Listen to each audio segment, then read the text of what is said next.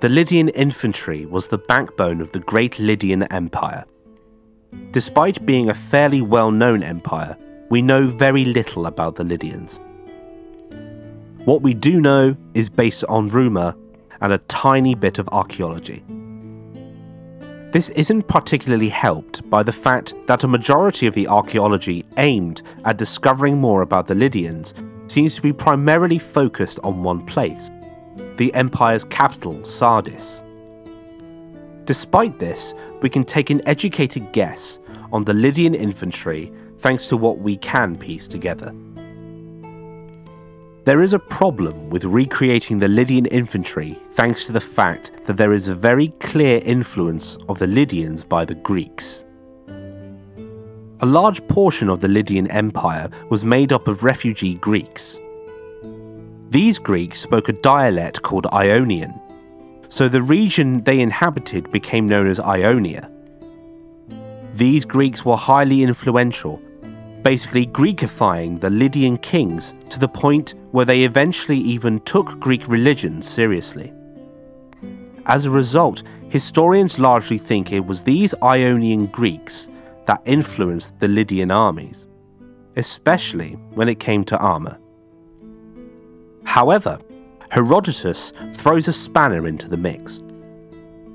Herodotus claims that most, if not all, of the Greek military panoply was invented by a group of people called the Carians. The Carians are believed, or at least claimed to be, descendants of the refugees of the fallen Minoan civilization. This is a little bit sketchy because the Carians talked in a native Anatolian language. Either way, Herodotus claims it was the Carians who invented most of the Greek panoply. Specifically, the Carians are known to have figured out how to make crests for helmets, as well as non-leather hand grips for shields.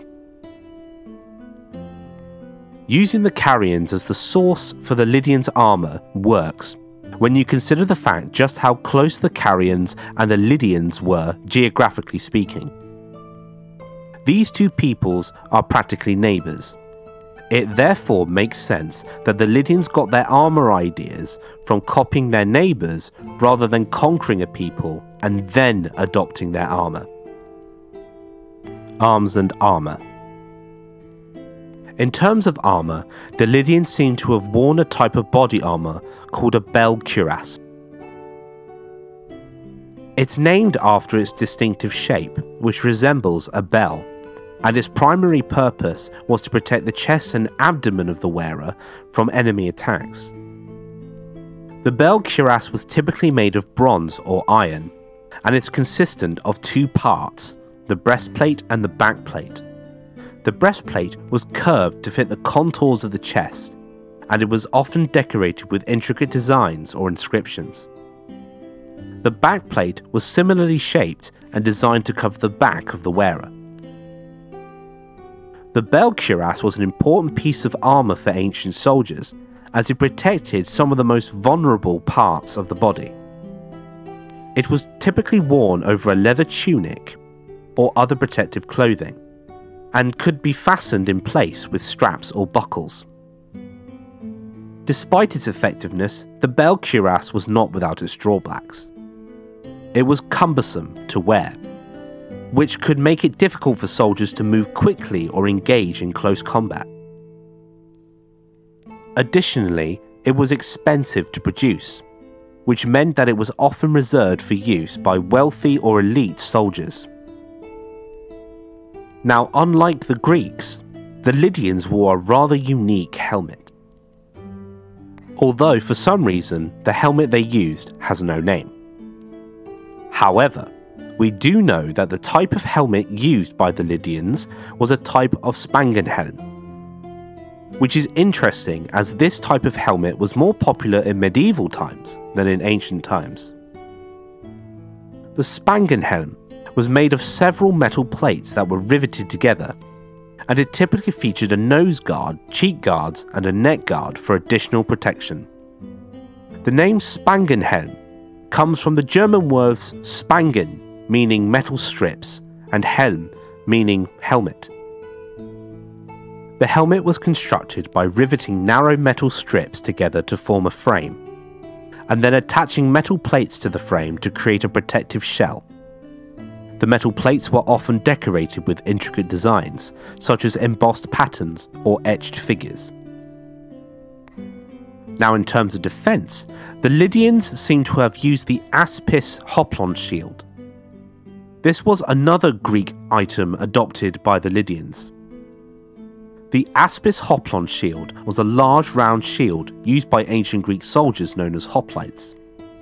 The Aspis Hoplon shield was made of wood and was typically covered in a layer of bronze or leather. It measured around 3 feet in diameter and was designed to cover a hoplite's entire body. The Aspis Hoplon shield was an essential part of the hoplite's armour, and it played a crucial role in the phalanx formation. The phalanx formation was a military tactic in which hoplites would form a tight interlocking formation with their shields overlapping. This formation was virtually impenetrable and allowed the hoplites to move forward as a unified force. The Hoplon shield was not only a defensive weapon, but a deadly offensive weapon.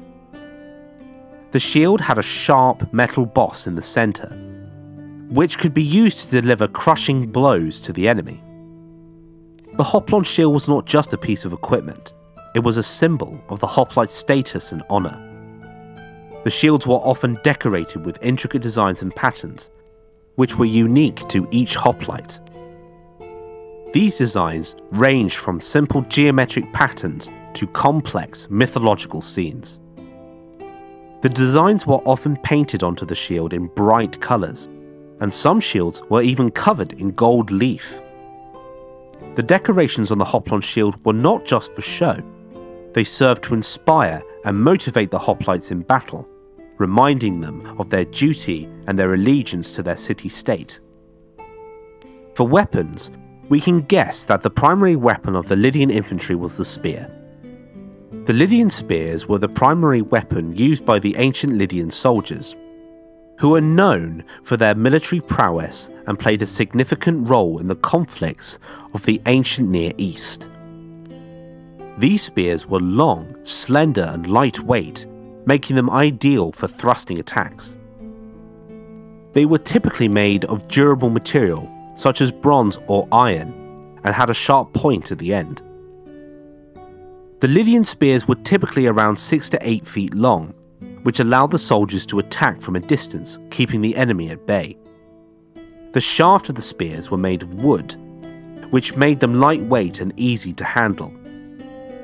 The spearhead was made of metal and was designed to penetrate armour and inflict maximum damage. The spearheads were usually around 9 to 12 inches long and were either pointed or leaf-shaped. One of the most distinctive features of the Lydian spears was the way they were designed to be held. The Lydian soldiers were known for their exceptional skill with the spear, and their battle formations were designed to make the most of this weapon.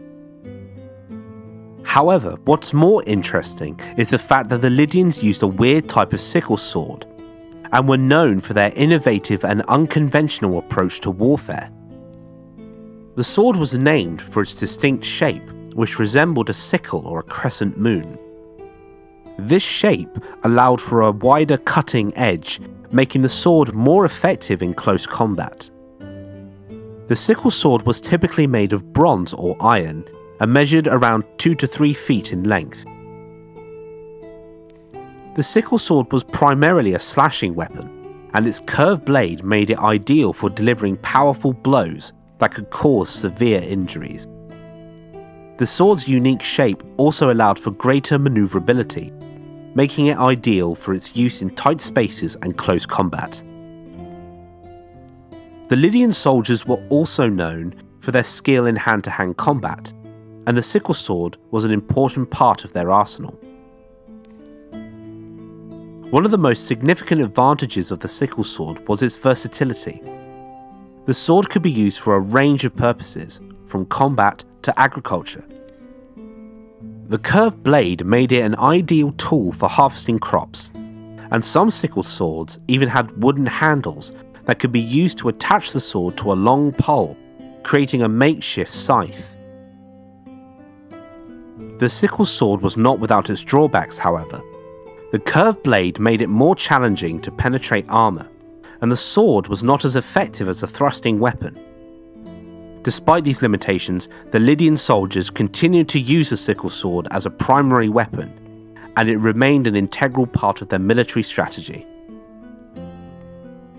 In battle.